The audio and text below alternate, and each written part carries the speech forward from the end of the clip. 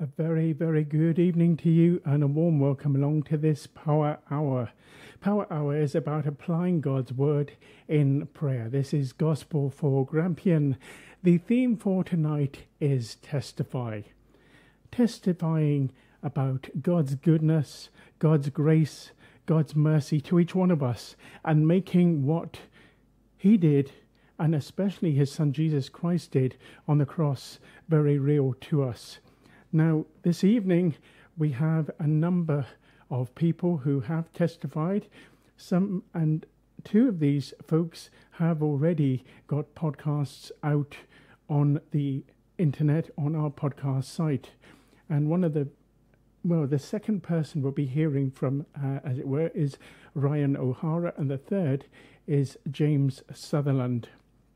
But the first thing we're going to be doing is to actually play a video. Now, this is a video about a soldier. I'm taking it as a very real, true story. The video doesn't show how true it is, but for those of you watching on YouTube, you will be able to see this for yourself. So I trust that this is going to be a blessing to you.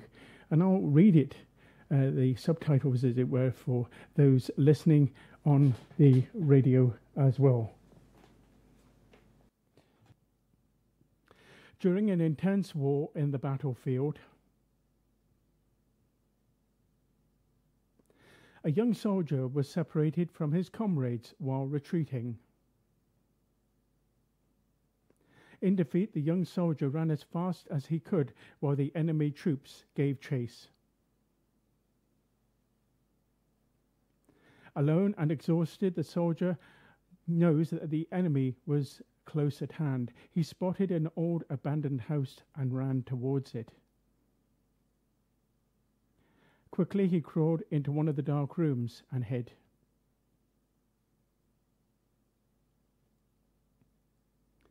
Feeling safe for a moment, he knows that once the enemy troops find the house, he would be captured and killed. Awaiting his doomed fate, he prayed to God. Lord, please protect me. My life is in your hands. May your will be done. I love you and I trust you. After his prayer, a spider began to weave a web at the entrance of the room. The spider laid delicate threads one by one across the room's doorway. The young soldier thought, I ask God for protection from guns and bullets, yet he sends a little spider to save me. Enemy troops discovered the house and began searching each room one after another. The young soldier could hear his enemy's footsteps moving closer toward his hideout. As the enemy troops reached the entrance of his room, they stopped and said, nobody can be in that room. They would have had to break through the spider's web to enter. Let's keep moving.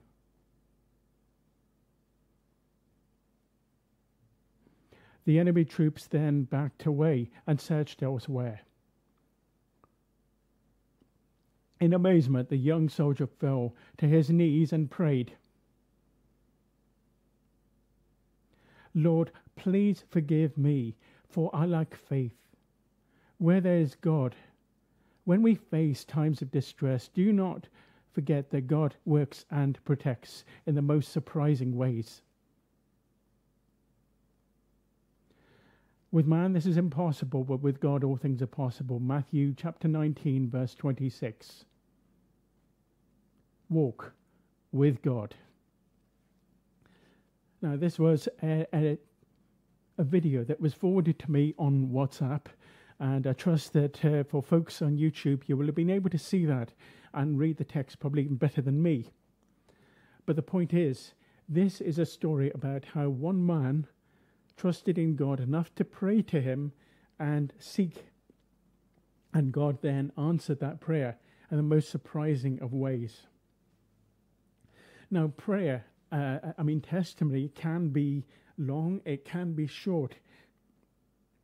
It can even be a simple acknowledgement of God's goodness to each one of us. But these things are so necessary.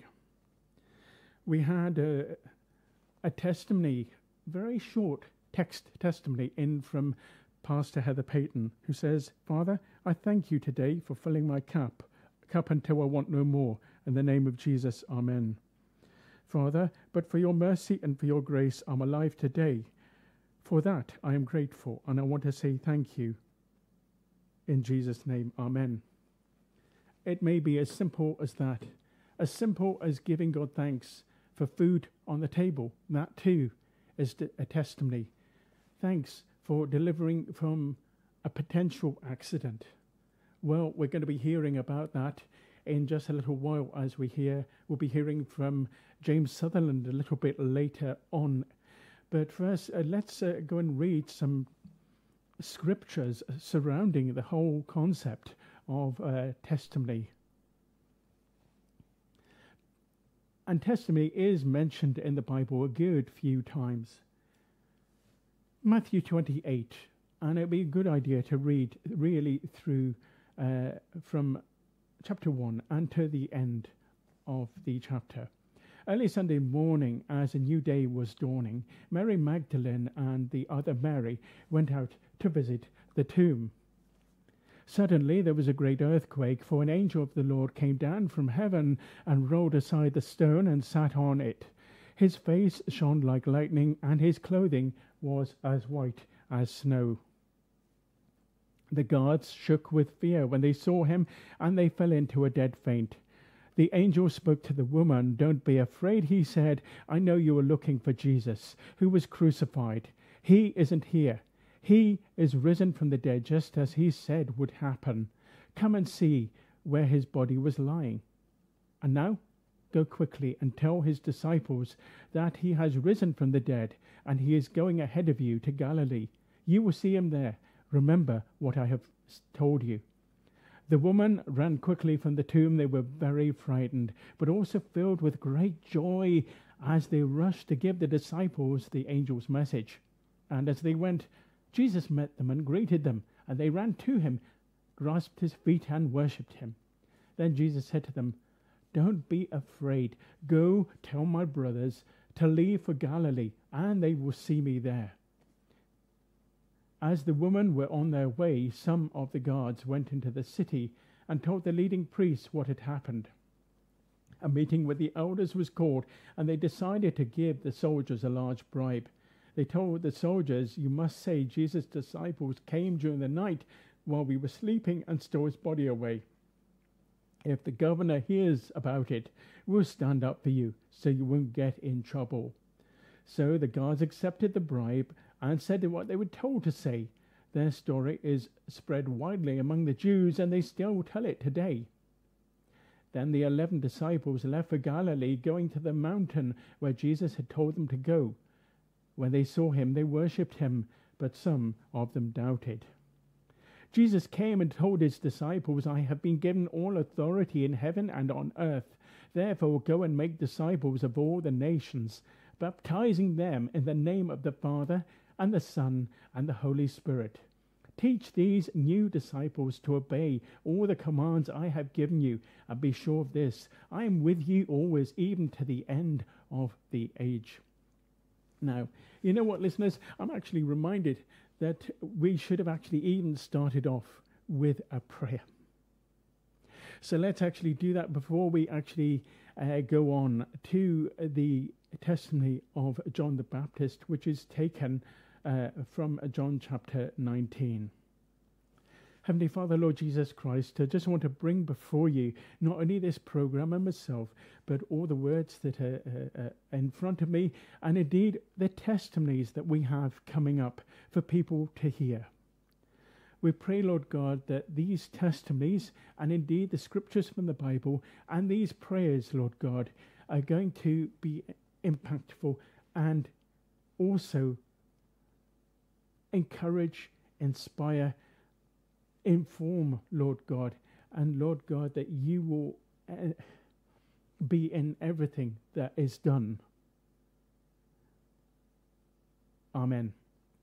Right, now this is the Power Hour.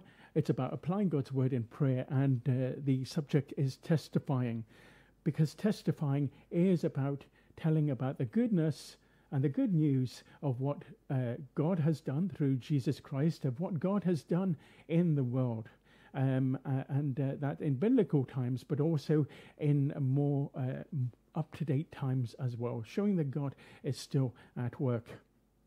Right, here's the testimony of John the Baptist. This was John's testimony when the Jewish leaders sent priests and temple assistants from Jerusalem to ask John, "Who are you?" He came right out and said, "I am not the Messiah." "Well then, who are you?" they asked. "Are you Elijah?" "No," he replied. "Are you the prophet we are expecting?" "No." "Then who are you? We need an answer for those who sent us. What do you have to say about yourself?" John replied in the words of the prophet Isaiah, "I am a voice shouting in the wilderness, clear the way for the Lord's coming."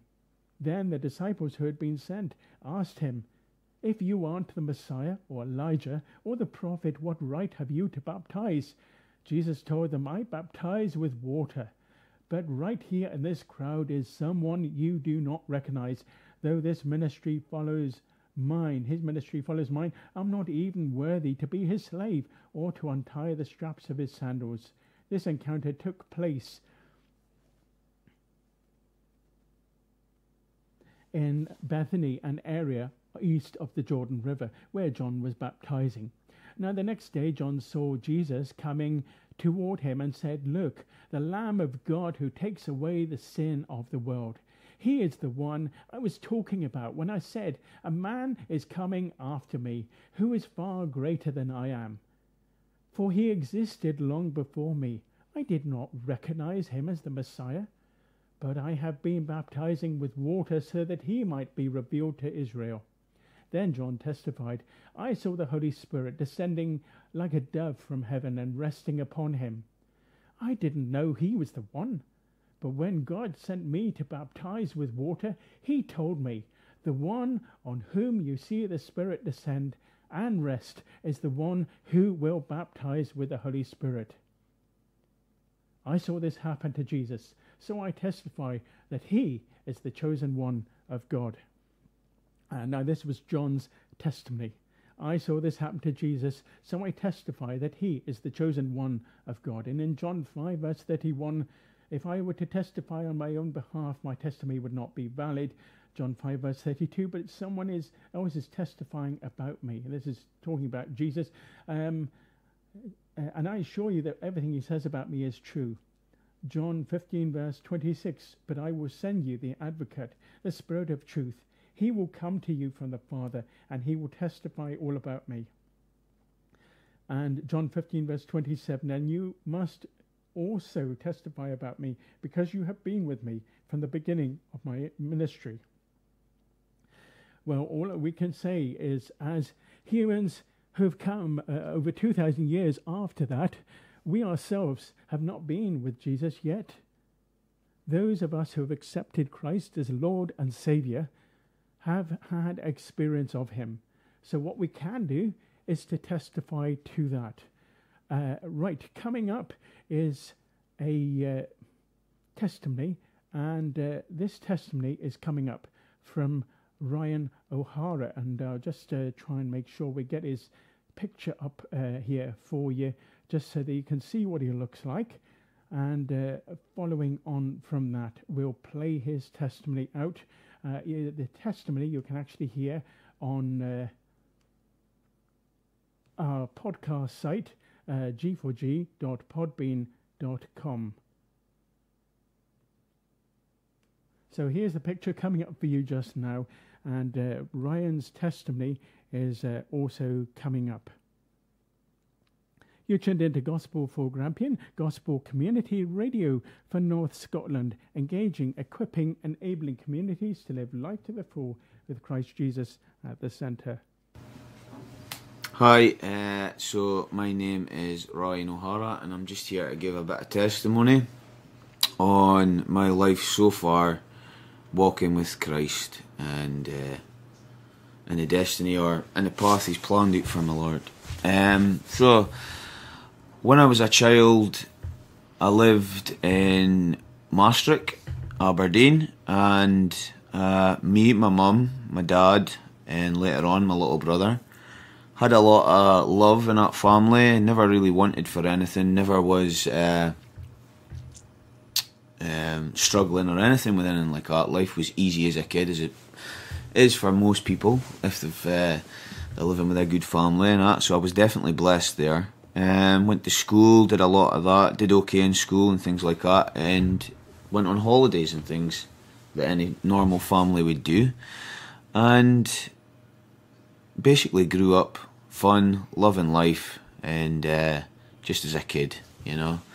Went to school, academy, things like that. Things were okay in primary school. It's just trying to fit in with your friends, peer pressure, you know. Trying to fit in with a group of friends is a big thing, Ken.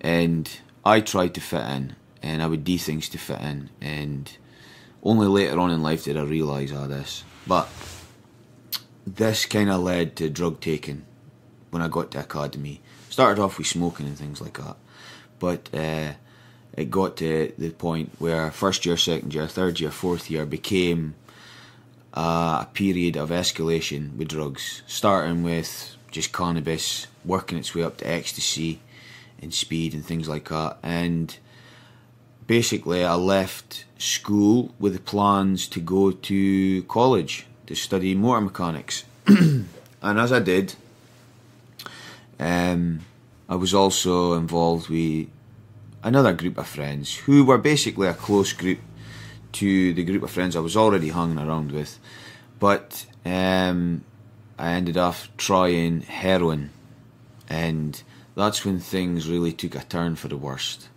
My life became chaotic. Chaos started to reign in my life, a lot more than it already did. I mean that be no fitting in and things like that, but my life just took a turn for the worst. I quickly amassed a habit with heroin, quickly started to see the ugly side of what it was like to take heroin with people and how it changed them. With one person I can think of, she was kind and nice to me in certain ways, and then as we both got a habit, next thing I knew she became unkind, selfish, greedy, and, well, thoughtless towards others, as I became. You see, when I started taking heroin, I lost all the good qualities in my heart. All the things that were there that were good suddenly get destroyed and are replaced by heroin and your desire for it. Suddenly, my mum and dad, who I loved, I stole from. I took everything I could for them, and I broke their heart, and I did that for a long, long time. And as I grew, I tried different ways of escaping my habit. So I got to the age of 21 and started trying methadone and all that to come off of heroin. But it only replaced heroin. It never actually dealt with the problem on the inside. What I came to find later on was that drugs really isn't the problem. The problem is why you started taking drugs. And if you can deal with that and get a look at that, then you can start solving some problems, start marking some ground, and towards a better life and towards a bit of freedom. But unfortunately, for that time being, I never knew that. So I was kicked out of my mum and dad's, I'd say 17, 18, and I floated around different parts of Aberdeen, Torry, after prison as well, because I started having to feed my habit, and shoplifting became a regular thing, robbing and stealing.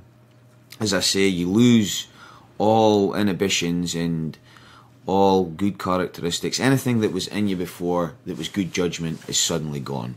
And I quickly built up a criminal record, probation, and then that wasn't working after community service, so it was prison.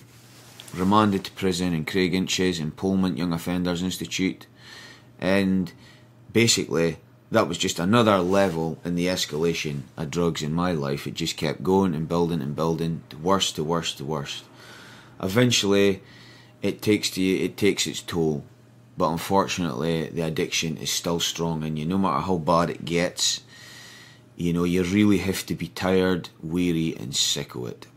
I remember doing a show, probably the age of 21, 22, and a teen challenge bus being there for the girls who were working down the road.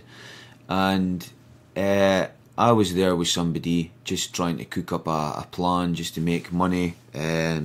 But somebody had told me they had tasted freedom, had gotten off drugs, had gotten clean through the Lord Jesus. Of course, I thought, nah, let's have a look at this. I want to see this, you know. Got on the bus and was served tea. But when I got on the bus, I believe this whole moment here was my burning bush. This was the moment. For Moses, I remember reading in Exodus 3, it was something that would catch his eye, it was something that was radical, it was out of this world, it was a bush burning and it wasn't consumed. That would take anybody's attention, you know what I mean? And for me, that needed to happen. It needed to be something radical. And that's what God is. Extraordinary, out of this world, totally flips everything you believe in or know on its head of the world and shows you how different it actually is. So when I stood in this bus and looked up at the back, I saw a couple of people who were in their right mind, made whole, totally brand new, and more. And my attitude to go onto that bus and undo or try and undo what they were saying was totally just knocked on its head. I just was astounded by what I saw. And the closer I got, the more I felt this just presence surrounding him. And it was just like, just by looking at him, I could see there was something different. I knew there was something different in this moment, and I was stopped in my tracks. I asked the girl, I says, so you did all this with God, no doctors, nothing like that. God, this is how you got free and clean and as you are. She simply just said, yes, Ken. And that was enough. She didn't need to say any more. Her character, her attitude, her standing in front of me, the way she was enough for me to just be knocked back. And I just remember thinking, I want that, you know. Unfortunately, I'd left that bus that night, but the seed was planted, you know. And like Moses, I had to investigate. You know what I mean? Moses investigated that burning bush, and that was when God talked to him. It wasn't until he made the choice that God said his name twice, you know. And that's where I think God's a gentleman. He won't force himself into your heart. He will allow you to make the choice. He will show himself to you, but you have to make the choice. That's free will. So later on, I remember a couple of years later, I was in the backwind, and I think it was Credo, the shop at the time. And I remember going in and asking a guy, because I knew it was a shop that sold Bibles, what's all this with God and the devil and what happened? All this war and everything. And the guy was stacking Bibles, and he looked at me, and he had one Bible left in his hand. Without saying a word, he handed it to me after the question I'd asked him. I says, I haven't got any money.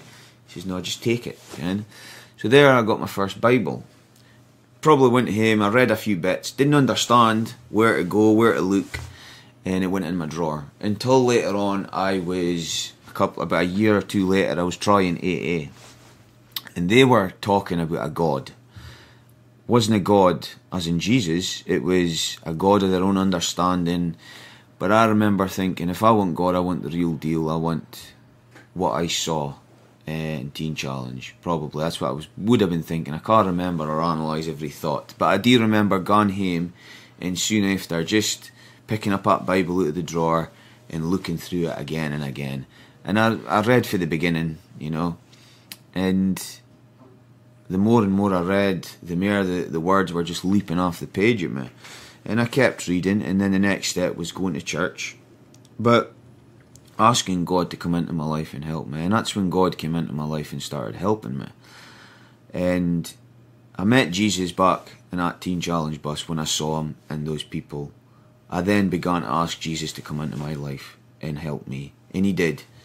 But I hadn't realised yet that there's two ways, you know, you can meet Jesus, then there's following Jesus.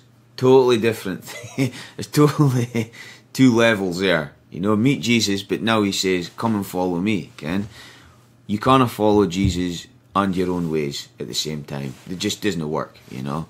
And you can't do it on your own strength. Unfortunately for me, I spent years trying to do it on my own strength. I tried Teen Challenge, I graduated it, came out about a week after, 2 weeks, 3 weeks, a month, and I had a joinery job. I'd learnt joinery there and everything, and I just fell. I didn't ken how to ask God for help. I was still nae trusting him with my mess. So 2 years had passed, and I was so ashamed of myself because I was free and clean, and my mum, my dad and that were so proud of me, and I'd broken their hearts again, and I was so ashamed I couldn't face anybody. My daughter, who I'd had when I was 21, and now had grown up and I'd gotten to know, I couldn't face. But I was led to a church, ACF, through these 2 years. God sent a guy to my house to do an interview for NHS, just a study, and he saw my Bible on the floor, and he took me to ACF, and he saw that I was struggling as well. And fae there, I started to get back up on my feet a couple of years ago, and I started to walk again, going to church. Still struggling with addiction though, but God never left my side, not once. As I've asked God into my life, I've always seen him in it, looking after me and directing my paths, even when I wasn't listening, even when I was wanting to follow my own ways. He was always there to protect me. He is forever, he's truthful, and he'll stay by your side no matter what. So I was getting back to this point where I was on medication, not on meth, but on another drug called Suboxone, controlled yet again, but still you're still handcuffed, you're still locked. So I was heading back to Teen Challenge, coming off my meds, and the people at ACF were great. They really helped me out. The couple who took me in the week before, and they really provided a home for me in a safe place, and I ended up going back at a Teen Challenge on a peaceful note, no smoking or anything like that, so it made it a bit easier, and I owe that to that couple in ACF, Dave and Aileen Johnston, and I kept going forth in Teen Challenge, but I knew this time I had to learn, I had to do it differently, it had to be done differently. And what I was taught in Teen Challenge is you can come here, you can do the programme, but Teen Challenge won't save you. It's Jesus who saves you, you know. And so I did it, and I told my story to the centre manager about how I thought I messed up. And it was pressure. Pressure, you know, was something that I wasn't handling very well. And I'd never really learned to do it, because when I was beginning to start life at 16, I stuck a needle in my arm, and boom, said no to life. So I'd never learned how to do life. But I liked my joinery skills, and I was no longer a joiner there. So the centre manager put me to tasks, and he gave me tips on how to do it, but he left me. So I had nobody looking over my shoulder, pressure was on, you know. Every situation was like that. And I was just so beaten down, telling God, you know, no, this is nae where I'm meant to be, this is nae the right place, because I was beating myself up, and God was just telling me, no, anything that I put in front of you that's a challenge, none of it can define you or your attitude. I'm the only one that defines you. So my faith was building, but the more I got out of my heart, the more I realised how I started taking drugs through peer pressure and the things I'm talking to you about. The more I realised, you know, I didn't need drugs, I just needed to get these things out and talk about them. And it's really a glory to Christ for bringing me to a place like that, where I could do that, and sustaining me and giving me the strength to keep walking on. Because before I went into Teen Challenge at that time, the second time. I was in a bad place emotionally, looking at God and saying, you've made a mistake. I didn't wish that I was dead. I told him I wished I'd never been born. But that was me at the end of my strength. That was me coming to the end of my strength. That was me saying, Lord, I've got nothing left. And I believe God was letting me walk into this wall many times until I could come to that place and admit that I couldn't do it. That was him saying, give me the reins, I'll do the heavy lifting. Come on, let me take the lead. So, after a while in Teen Challenge, great place, met a lot of brilliant guys there. A lot of my brothers who are out there in the world who are just doing their own thing but following Christ, and I love that, love knowing that. But me myself, getting to the end of my programme this time, was coming to look for a job, somewhat in joinery skills and things like that. Still unsure of myself a little bit, you know, but was ready to push on. Felt I'd made a lot of progress, talked about a lot of things that were locked up inside me, and was looking to Jesus now as my saviour, and realising, you can something, I can't do all this. I can't work a universe on my own. I need to let God do his part and just trust in him and follow him, you know. And that's what I did, and that's what I'm doing. It's nae easy, nae at all. I'm still learning that every single day I'm going to have to keep letting go of things and trust him just that bit more every single day.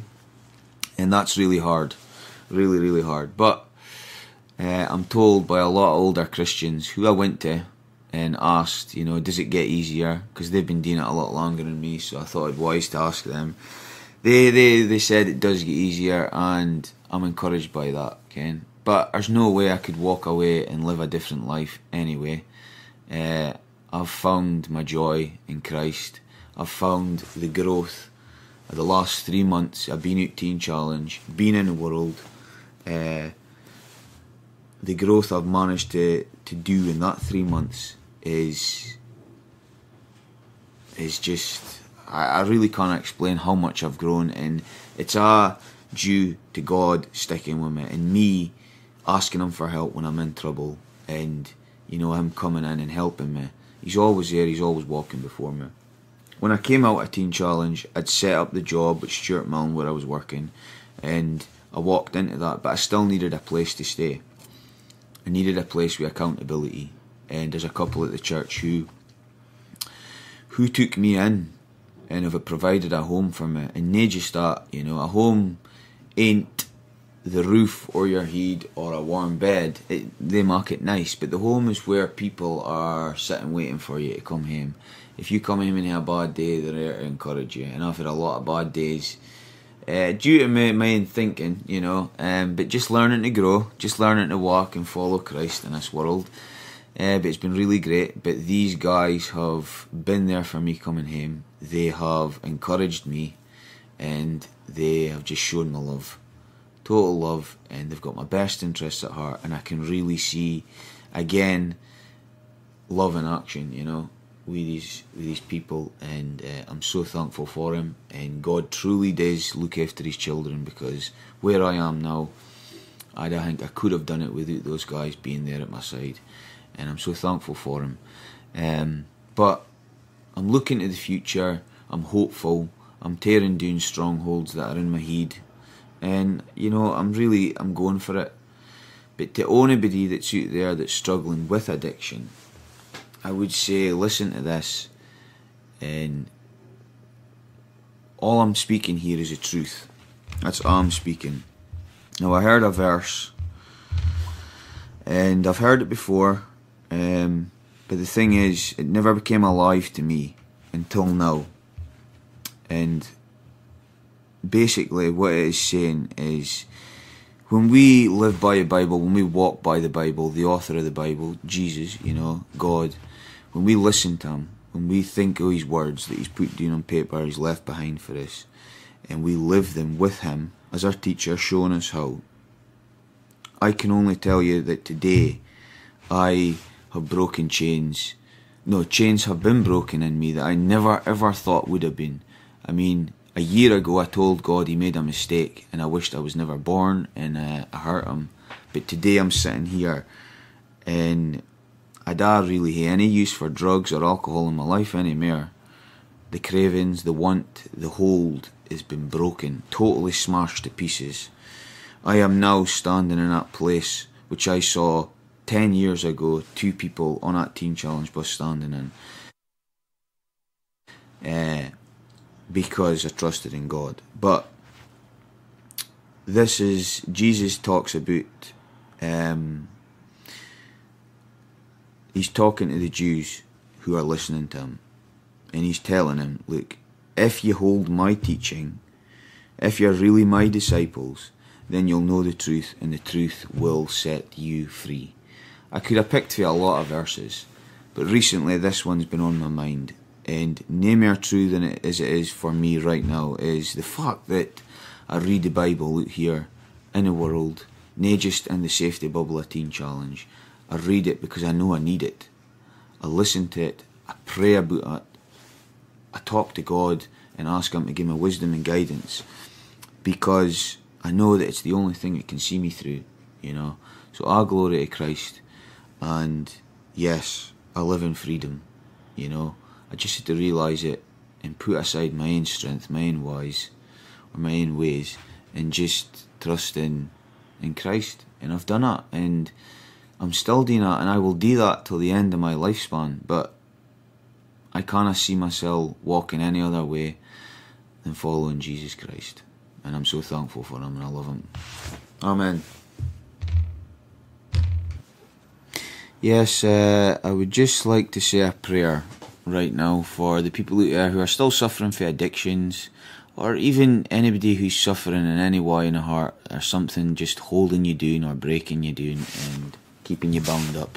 I would just like to say a prayer for those people, and just like to start. So Father God, I thank you first and foremost for my freedom every day in Christ. The grace that I've received through him is my strength. It's what I stand on, and it's solid.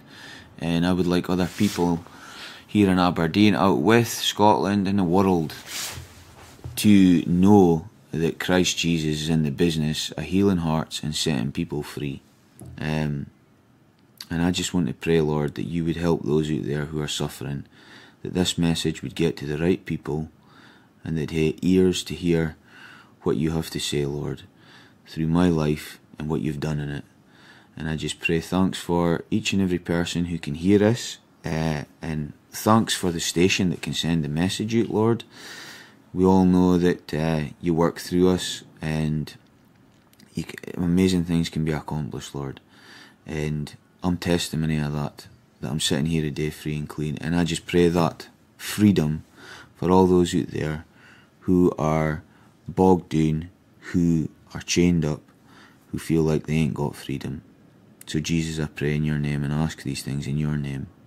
Amen. And thanks very much to Ryan O'Hara for giving us his testimony. And it's a very wonderful and fitting testimony. I hope it's encouraged at least a good few folk who may well be listening to this, even as a podcast on YouTube, or indeed as our direct broadcast as well.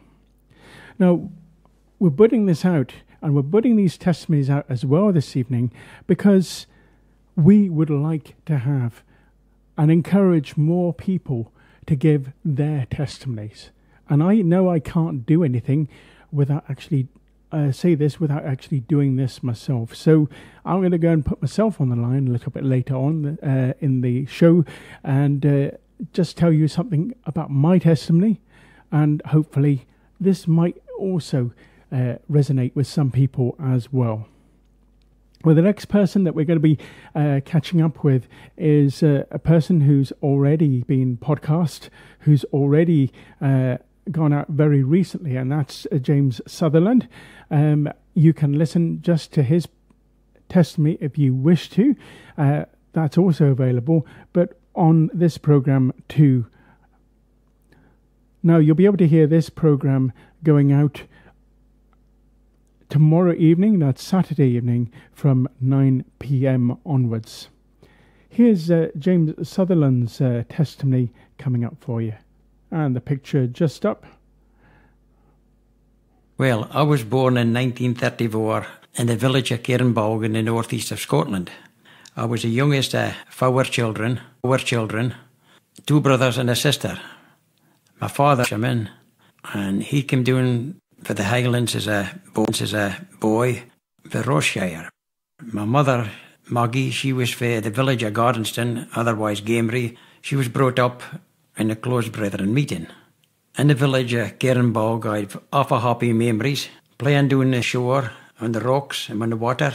And at night times, in the darkness time of the war, we played in the streets in total darkness. I was brought up in a not strict Christian home, and we attended the Assemblies of God meeting, which was a new church in the village. Tom Beckett was a pastor at the time, and it was under his influence, along with Alec Duthie, the superintendent of the Sunday school, that I gave my life to the Lord. I still remember as a 11-year-old boy kneeling down in the hall and giving my life over to the Lord. There was other 5 young lads in the village that gave their life to the Lord at the same time. John Strachan, Andrew Carner, 2 John Tates and myself, and we became known as Beckett's Boys. The pastor and his wife, Margaret, had no family of their own, but they did a good job of encouraging us and looking after us spiritually.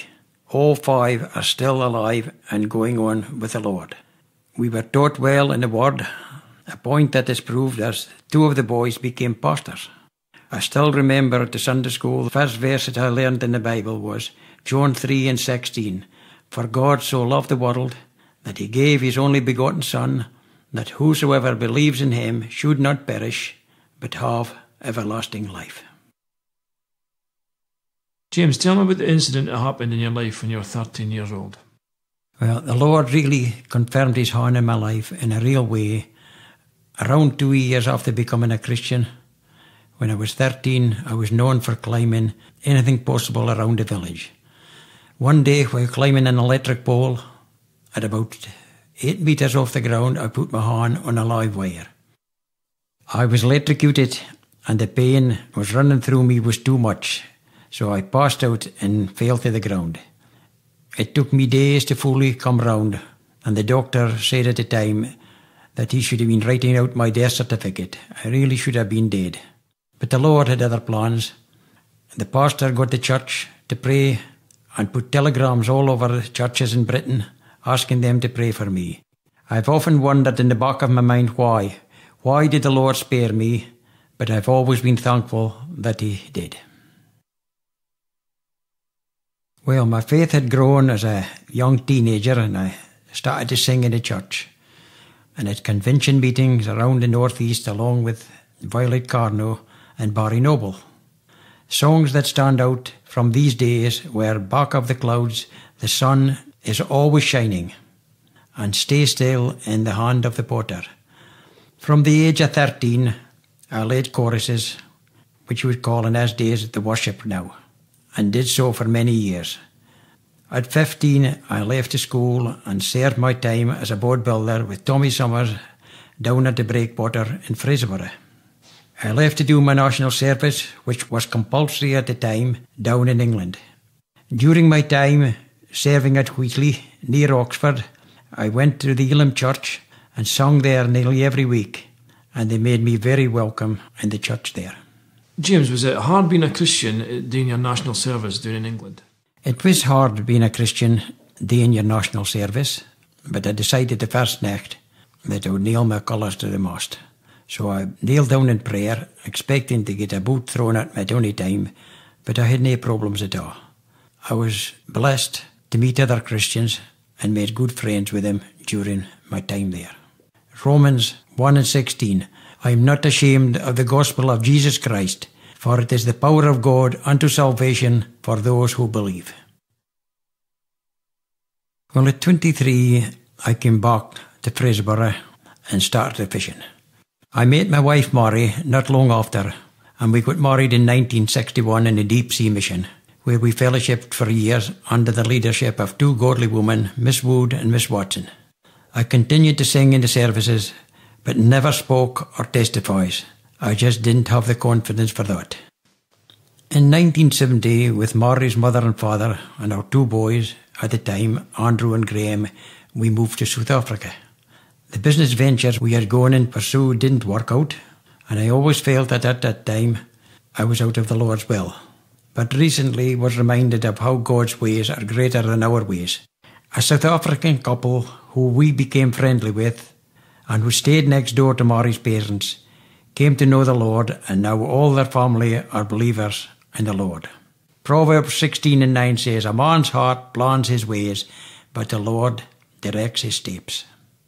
Okay, James, South Africa didn't quite work out as planned, so what happened in your life after that?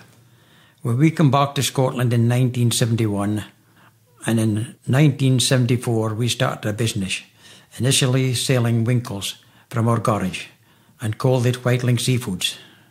God's blessed us over the years, and we have learned to trust in Him through the highs and lows, good times and bad times. We are 5 of a family, 3 boys and 2 girls, and many grandchildren. We've learned always to turn to God, to pray, to ask for His help. The Lord is faithful, and if we honour Him, He honours us. James, there was an incident that happened in your life 2 years ago that really had a big impact on you. Tell me about that. On the 16th of April 2007, I had a bad accident, which changed my whole life. I was cutting grass with a tractor mower. I was turning near a wall. I had to jump off to clear an obstacle that was lying in the grass. As I jumped off, my sleeve caught the gears and knocked it into gear. With the engines at full throttle and the blades running, I was dragged along the grass. The mower eventually hit a tree and went over the top of me. I was being dragged underneath and felt the blades cut my side and the weight crushing my chest. The blades came to a halt as my belt and my side jammed them, which allowed me to breathe a bit more easily. I'm not sure how long I was under there, but that kind of weight on top of you, 5 minutes seems like an eternity. I began to cry out for help, shouting the best I could. I remember shouting, "Jesus, please help me. Send someone to help me."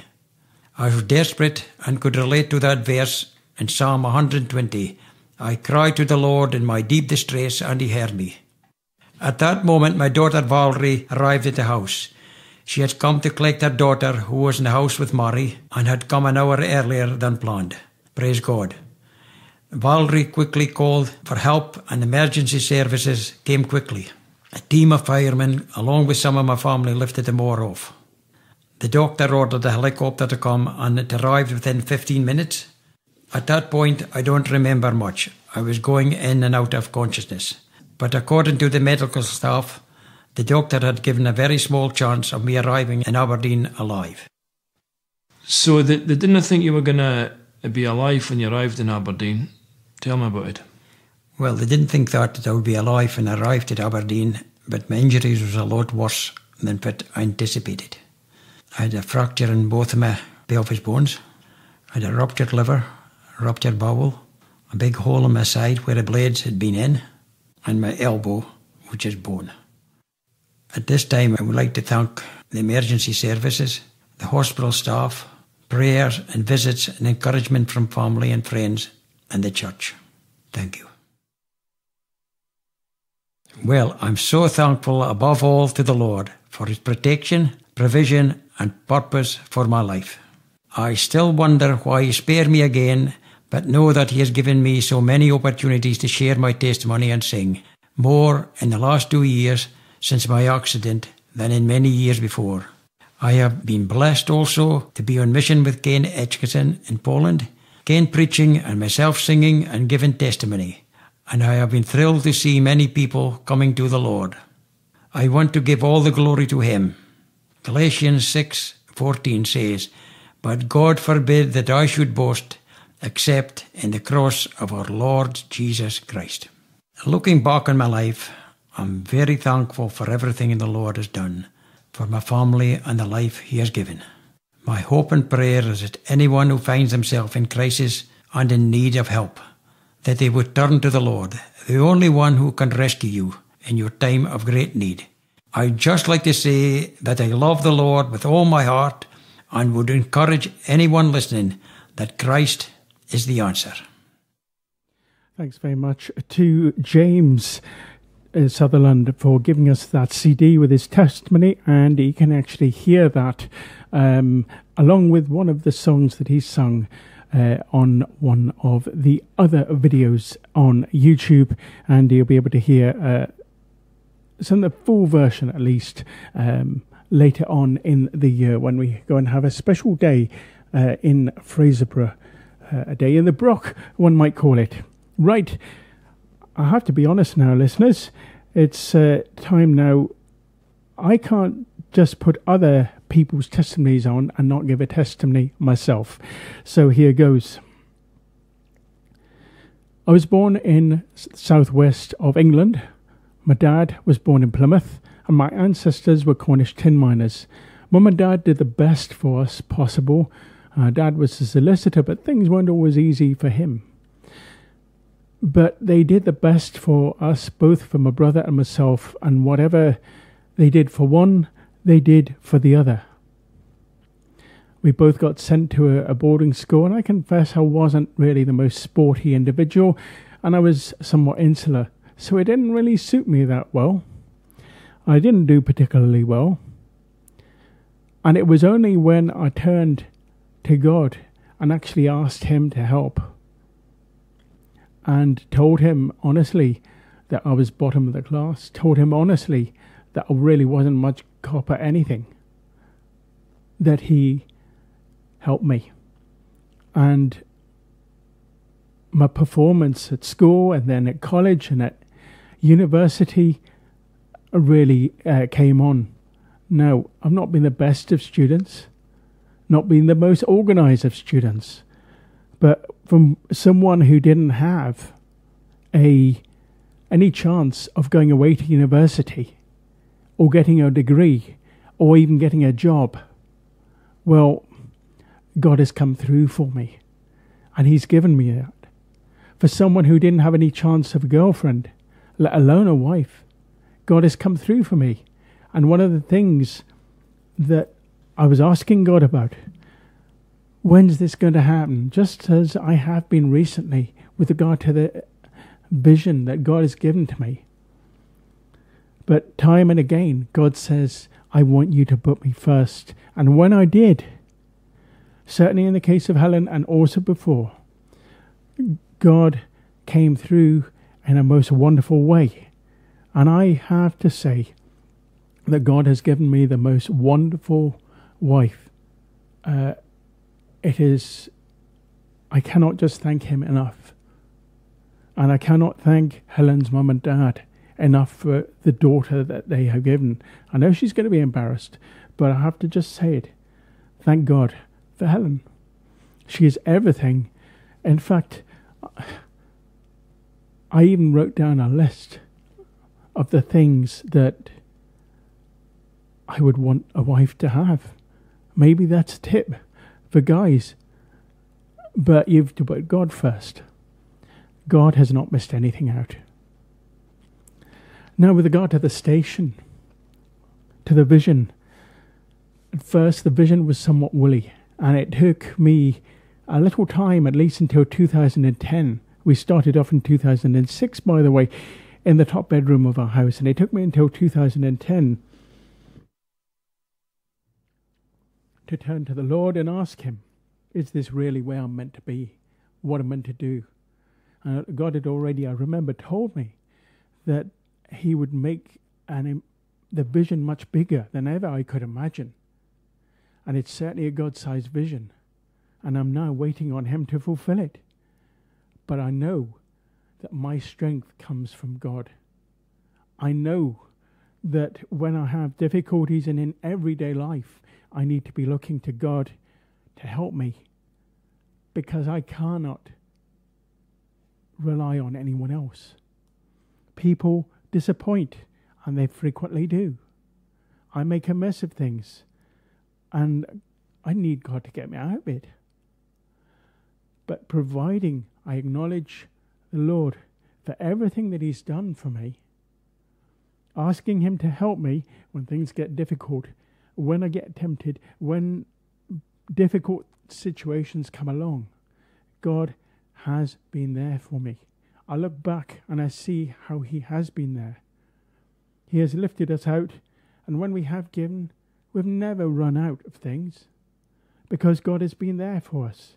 So I want to thank God. This has been a very short testimony, but I can testify definitely to God's goodness, that he is a true, living and loving God. And that if you actually seek God and say, Lord, help me because I'm finding reading the Bible difficult, because I'm finding seeking you difficult, because I'm finding this difficult. Being honest, and God will come through for you. He has come through for me, and he keeps on coming through. And I want to testify to that. He is my Saviour, my Lord, my provider, helper, counselor, everything that the Bible says he is. God is. This is the Power Hour, and we've been thinking about the subject of Testify. I hope that you will agree that we have done that, and that you will be encouraged by what you have heard. We're going to be going out with a wonderful song, and the wonderful song is God's Wonderful People. It's from Piano Praise by Andrew Paulson. So thank you very much for listening, and you'll be able to hear this program again tomorrow evening on Gospel for Grampian, and that's g4g.org.uk/WP/listen, and that's after 9 o'clock tomorrow, and also during the week as well. You'll also be able to hear the podcast without the music that's up and coming. But for the moment, I'm going to bid you bye-bye for the moment.